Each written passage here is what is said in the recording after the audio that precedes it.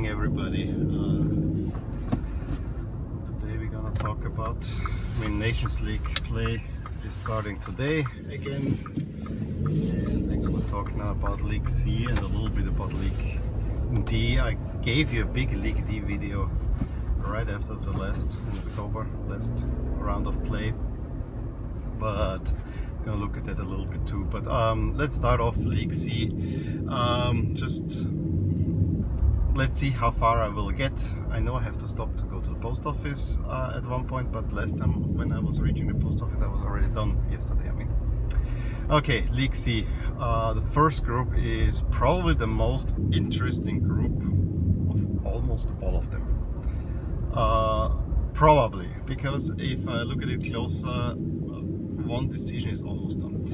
It is of course the one with Israel sitting at 6 points on top, plus 2 goals, then Scotland plus 1 goal and with 3 points, and Albania minus 3 with 3 points. And the next Scotland has 2 games left to play against each of the opponents and basically hold all the cards in their hands. If they win both games, they will win this group. However, in this group so far, the home team has won all their games, and it kind of seems like the one team that will be able to break surf, to use a tennis terminology, will probably go through, but you know, we'll see. First game is Albania-Scotland, and if Albania wants to avoid relegation, they definitely will need the win, and even then it's already tricky, because you need to have the win, but you have -3 and Israel has +2, so your best bet is that you are level on points with Scotland, or hoping that Israel gets a result against Scotland. So let's say Albania wins the one. They have lost a direct comparison with Israel already. So Israel winning 2-0 at home, losing, and Albania winning 1-0 at home against Israel. So if Albania wins, they would be level on points with Israel, but they are definitely behind Israel. So that probably, not surely, but probably could help them avoid relegation, gives them a chance to avoid relegation. They definitely have the weakest cards. If they really wanna make a serious dent at not only avoiding relegation, but also at the same time be promoted, they need a win by 3 goals against Scotland, which seems a little bit far out to us. A win with 2 goals would put them level with Scotland as long as they don't give a goal up. So, you know, they lost 2-0 to Scotland in Glasgow, I assume. So yeah, Albania is in a tricky spot for them. It's almost seems to me it's hard to avoid relegation. Their easiest path would be with help. I think they cannot really do it by their own making, unless they really win 3-0 against Scotland. Then they would have won the direct duel against Scotland, and then Scotland needs to pull out something against Israel. It's still, they need help. It's tricky. It's definitely tricky. So as I said, if they win 2-0 against Scotland, then it's down to goal differential, and it will not do because they will still be at -1, and then you basically need that Israel is beating Scotland, or getting a result against Scotland, because if Scotland wins, Scotland is through. So it's pretty straightforward. Draw in this game, the biggest profiter would definitely be Israel. Israel looks quite good in this group. A win for Scotland would probably be the best news for Scotland, because then also just a win would see them through. So Israel basically needs a draw in Scotland and they make it. It's that simple. There are more. We'll see Israel through. So this is quite a comfortable position to be in. It gets really complicated if every team wins at home, because in that case then you need to look goal differential, where Israel at the moment holds a slight advantage over Scotland. However, if Scotland now wins twice, that probably would... Scotland wins twice, they are through anyway, but Scotland loses, then they are at 0, then Scotland would need to win by 2 goals. No, they only need to win. Oh, this is complicated. No, they very good. They would do it, because then it's against everyone, it's down to goal differential. Yeah, they would win. Need to win by 2 goals. Very interesting group. Prediction: I think Albania will be last. Just because the way it goes. Now, will it be Israel or Scotland?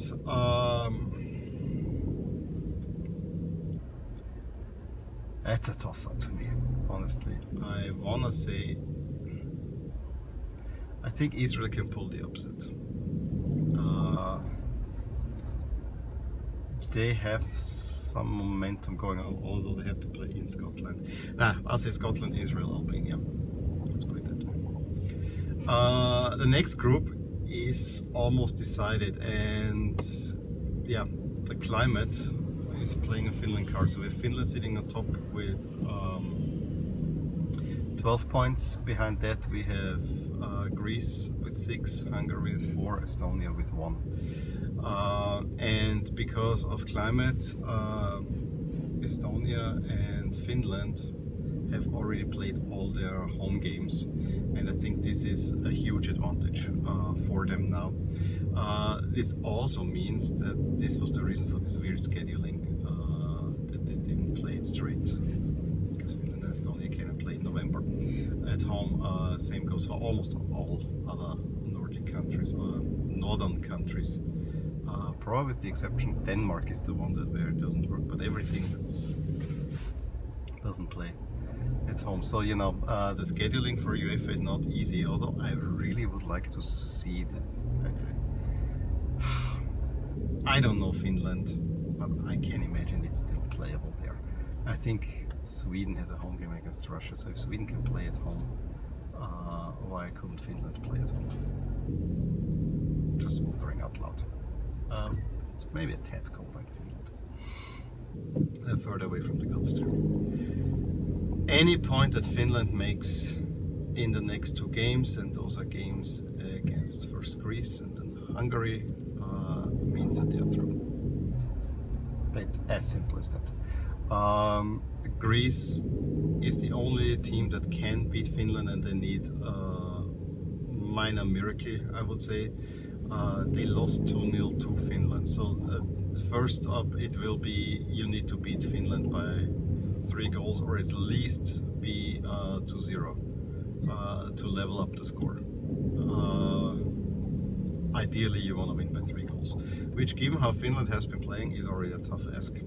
And then you need to win at home against Estonia, which is more doable. If you win 2-0 against Finland, then you probably need goals, and you need to hope that Hungary does something, beats Finland.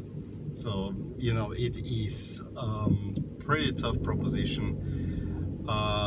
I think the way that the group is now is also the way it will end. I think it will, Finland go through, then Greece, then Hungary, then Estonia will be relegated. Although Estonia, they have the chance, if they win against Hungary, then they have the tiebreak against Hungary. But they will only be level on points, 4-4, and then yeah, they still have to play in Greece, and Hungary could make a point or something like that. So, you know, relegation spot is not quite decided yet. The promotion spot is decided, and theoretically Greece could also be relegated still. Estonia is 5 points behind Greece, but I honestly think that Greece will not get relegated. I think it's more likely that they get relegated than that they get promotion, although realistically, but both are highly unlikely results. I really think this group will end like that, as it stands now. And Finland getting promoted, I think is a huge result for Finland. Gotta be honest with that. Them in League B, that's a big achievement, because I thought this is a group that will be between Greece and Hungary. I thought that Finland can get something against one of those opponents, but I didn't think that they will dominate the group the way they did it. So, big on Finland, I gotta say. And then we have the third group, which is Norway and Bulgaria at 3 points each, 9 points each. Then we have Cyprus with 4 points, Slovenia with 1 point. Same deal here, Norway has 2 away games now. And it's an interesting group. Norway has the 2 games between the top teams both ended with 1-0 home wins, so they are even. So it's between them, if they should finish level on points, it's down to goal differential. Then Norway holds the advantage. Norway, I think, has now a +3, and Bulgaria has a +2. I think it's 4-1 and 5-3 or something like that. Bulgaria first travels to Cyprus, and they already had a hard time beating Cyprus at home. And I think even the last qualifier, Cyprus got a draw in Sofia. So that's not an easy game, and I rather think that Norway gets a result in Slovenia than the other way around. Although Slovenia, that's more or less a last chance game. They lose the tiebreaker to Cyprus, so they need to win and hope that Cyprus doesn't make many more points. But the way I think Bulgaria was lucky, I hate to say it, you know, I'm Bulgarian, I would love to see Bulgaria get promoted. Absolutely would love to see Bulgaria get promoted. I just think that the game in Cyprus is a trap game for Bulgaria, and while they really played well in Slovenia, I think they had a very lucky win at home against Norway. And also they turned around the game against Cyprus, but it was not a super convincing win, and I really didn't like what I saw of them in Norway. I absolutely have to say this was a very disappointing performance. I would have loved to see a bit more from them, because I think they have it in them. Norway really played great against Bulgaria at home and should have gotten more. I think Norway, from all of what I could tell, is the better of the 2 sides, and that's why as much as it hurts me to say, I think Norway will get promotion in that group. Bulgaria will finish second, because I think they will get the necessary point. They cannot get relegated anymore, and they will get the necessary points. I probably think they will get a draw in Cyprus, and probably even a draw against Slovenia. Just see the sun behind the clouds, it's a beautiful sight. Here we are in the fog. The city's in the fog where I'm living at home. It's still the sun. So that's how I think that group will go. I'm not sure if Cyprus or Slovenia. Cyprus holds the better card, so I think Cyprus will probably make it. And Slovenia being relegated, that's a shame, honestly, because Slovenia, if I'm not totally wrong, Slovenia was the top seed in that group and was expected to do more. There is something seriously wrong. Slovenian League D doesn't sound quite right to me, honestly. But hey, I don't know too many inside details, to be honest with you. But yeah, I think that group will also end the way it stands now. And then we have the last group, where Serbia has 8, Montenegro 7, and Romania 6 points, and Lithuania sits at 0. So Lithuania is already relegated. Serbia has 2 home games now against Montenegro, which win will seal the deal for them, and then against Lithuania, where also a win will seal the deal for them, I think. Yeah, probably not. If they lose at home to Montenegro and then Montenegro needs to play against Romania, yeah, okay, it's not. I still think that from all that I've seen, Serbia is unlucky to have as little points as they have. They should have gotten the win in Romania.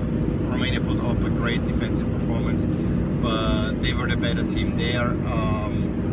They probably... the 2 draws were unlucky draws for Serbia.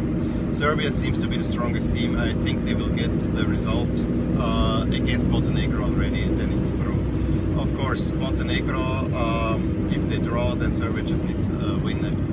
Just a win against Lithuania, which seems very likely. So that's the way it will go. I think it is more in interest whether Romania and Montenegro will get second, and they have a direct duel for that. I think Montenegro pull out a draw in Romania, so yeah. I'm gonna say that it will be Serbia, Montenegro, Romania, Lithuania finishing last. That's how I think it will finish, although Romania is not a bad team per se, but Montenegro also. I think it's a pesky team. I think at home Montenegro can win against Romania. Let's put it that way. But it's close between those two. But I think Serbia is heads and shoulders above all of the other teams, and to be honest, should have the group sewn up already. So I would say Serbia will get the win against Montenegro, and even if they don't, they will get at least a draw, and then they will get the win at home to Lithuania. Which leads us to League D, and I'm only going to talk about promotion. I'm not going to go in all the greedy details there. The first group is already decided. We have Georgia, and it's basically Kazakhstan probably will get a second spot out of there. It's not all decided yet, but I think that's the way it will go. We have a huge matchup between Luxembourg and Belarus that will probably decide who is going to get the promotion there. At the moment we have Luxembourg 1 point ahead of Belarus. Luxembourg has won every game except losing to Belarus at home, away from home. So they have the superior goal differential. And yeah, I think that's the one that will decide, and I think Luxembourg will see this through. They are up and coming. I think Belarus is a decent team that no one really wants to play for, but I think Luxembourg is an up and coming team that can well make some noise. The other next group is, I think, Kosovo or Azerbaijan will make it, and Kosovo has the home game. The last round is a home game against Azerbaijan. Now they have to play against Malta. I really don't see it going. I really think this will go Kosovo's way. So that takes care of that. And then the last one, I think the nation that cannot be named. Fyrom, Northern Macedonia, Macedonia, however you want to call them. I really don't want to get into that naming dispute. It has also the best cards to make out of that group. So among those 4 nations, note 1 will be at the Euros in 2020, because they will play out a spot. If you ask me, probably Georgia is the strongest team out of the 4 of them. Now, I heard a podcast the other day, German podcast, but otherwise I will reference it here, where they were kind of making fun of the fact, yeah, one of those 4 will make it to the Euros. And they're making fun of Luxembourg against Belarus a little bit. I honestly think this is a good idea to give one smaller nation a spot. And it's not an original UEFA idea. It's the Asian Cup always had this Challenger Cup where where a nation like India made it, who would have no chance otherwise to qualify. But the smaller nations get a spot at the Asian Cup, and you know, the Asian Cup will happen in January. And I honestly have to tell you, I saw it, they are also playing now with 24 teams, which for the Asian Cup, that's the one tournament where they don't need it, because this is a confederation that is way too spread out in terms of, you know, there's a huge drop off after the big nations, and the big nations we know are also not that big considering the World Cup. So I'm a little bit hesitant.